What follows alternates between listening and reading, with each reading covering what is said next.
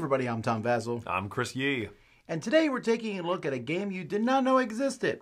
It's called OT Fantasy Draft. Oh, I knew it existed. Well, that's true. Not till I told you about it, though. That is true also. So this is a game from Funhill Games, and the designer of this game has done other games. In fact, one I like a lot called Detective Disciple.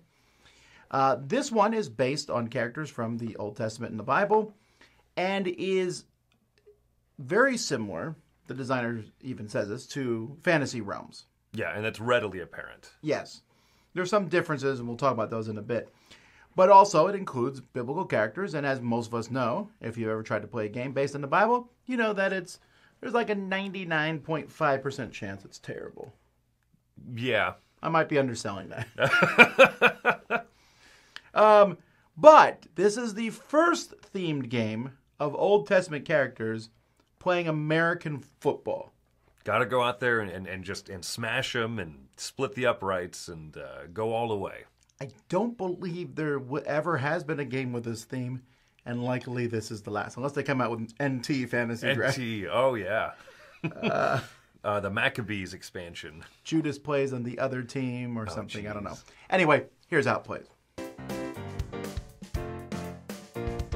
There are 5 different kinds of cards in the game: location, leaders, regular, profit, and things.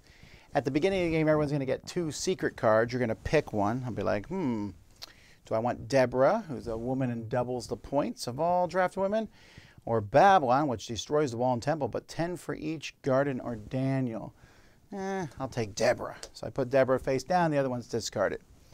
And then you start. One person's the starting player, and that person is going to take a card from here and put it face up in front of them. So maybe I'll take Adam. That card is replaced. The next person takes Saul. The next person takes the wall. Then it comes back to me once everyone has gone. We don't refill it. We just discard all these cards here, and we will draw 5 new cards in the line here. And the starting player passes too, so you don't get to be the same person is going to go first. You're going to keep going until everybody has 7 cards. So there's going to be 7 rounds, and then you're going to have 8 cards. The 7 cards that you took over the course of the game, plus your secret card, which you then reveal. You then will score based on all the cards that you have. So let's say these are the 8 cards, which would not be good because I took Deborah, who doubles the total points of all drafted women, and I took no other women. But she is worth 2 points, so there's that. And the score sheet allows you to score each card separately on it. But so the river gives me 2 points. Total points of all food is doubled, and 5 for each boat and fish. Well, I didn't get boat or fish, and the goat here is food, so I will double the points of that one. Now this one says can be destroyed and placed on another card. Now here's my biggest problem with this deck here, folks, is I took the desert 70, but it's minus 10 for every other card in your team, plus 10 for each famine or snake. I didn't get famine or snake, so this one here is 70, minus 10 for each other card, so this one's just 0. That's nothing. Some cards will destroy other cards. So, for example, if I had taken Babylon, it says destroys the wall or the temple, and I also had the wall, then destroying basically gets rid of the card. Destroying means that card's not going to give me any points or anything. Anyway, you're just going to do this, add up all the points, and whoever has the most points is the winner. I do want to show you some of the cards in the deck just so you know what is in here. Eve, she's 10 for each pair of starting points. So the starting points here, so if there's pairs, she'll give you that, but she's minus 10 for fruit. Fire is 18 points, but destroys all locations. Joshua adds a 6 card to the draft line in his turns. He gets rid of a wall, though, and if he does that, he gets 20 extra points. Jonah protects against fire and famine, so fire and famine, which would destroy people, Jonah stops that and gives 6 for boat, fish, or sea. Pharaoh gives 7 for dream, grain, or Joseph. Ruth is 5 for each grain, and once per game you can take a leftover card from the draft line. And then there's lots and lots of other cards in here. You'll notice that the motif here is everyone is in a football game, as we mentioned. There they are, high-fiving each other, Elisha the prophet. And there you go. That's what's in the game. So, let's thematically wise, some people might think, some people are not going to be interested in a biblical theme. I don't see why that really matters that much.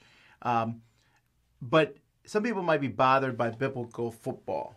It borders irreverence without ever crossing the line, I think. I agree. I don't think it's irreverent pretty much at all, actually. Right. Unless it bothers you to see Saul stiff-arming David, or whatever it is, you know? I think that's my favorite card. Yeah, there's some really, the locations, they're like, oh, here's the Nile River. Bam! Right across the 50-yard line. That is the one part about the art I don't like, is that they put every single location on a football field. I feel like I get it. It's on a football field. I don't know. But I'm amused by the theme, but also the theme doesn't matter at all. In this game, you're just collecting points. But I will say the theme does matter point-wise, and I enjoyed that.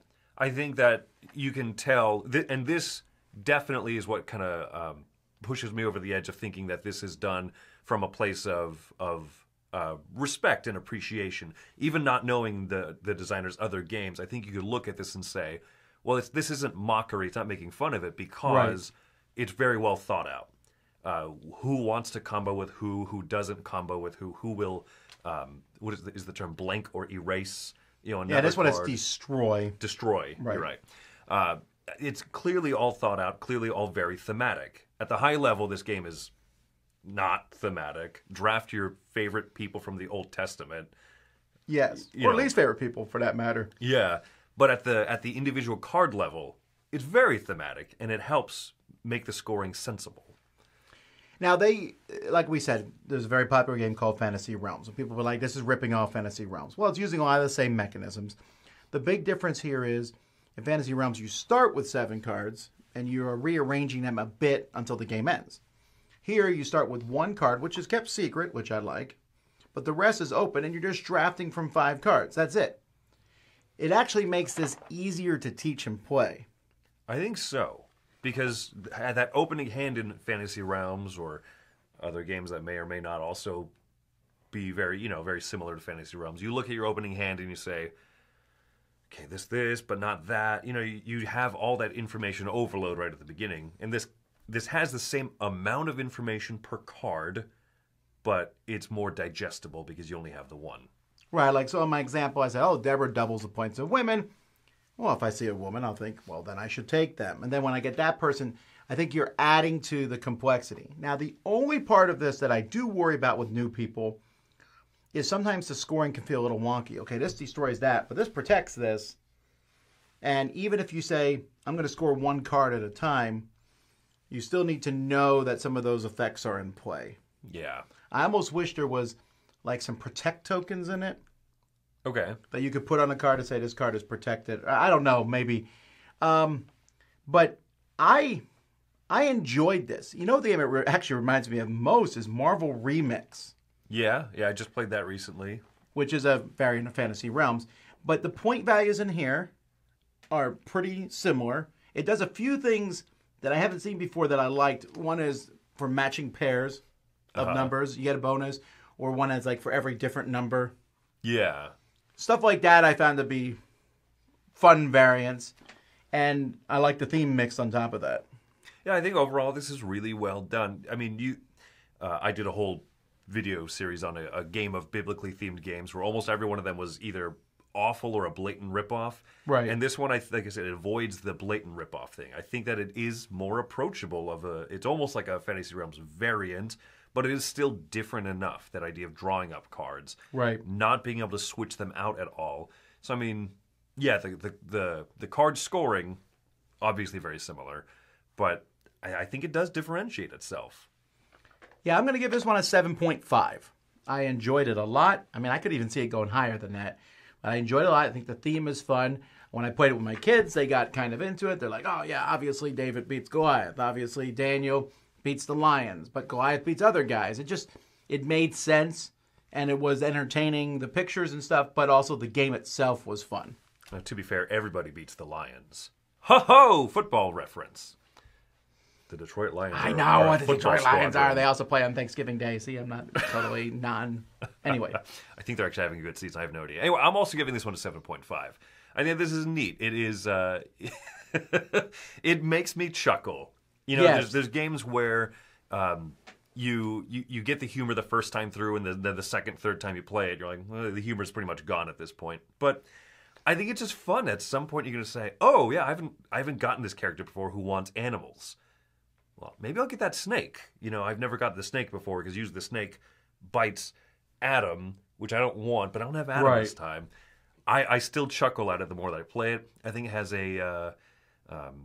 a neat little solo mode where you're just kind of playing for a good score, and all of the different rankings of the solo mode are very punny.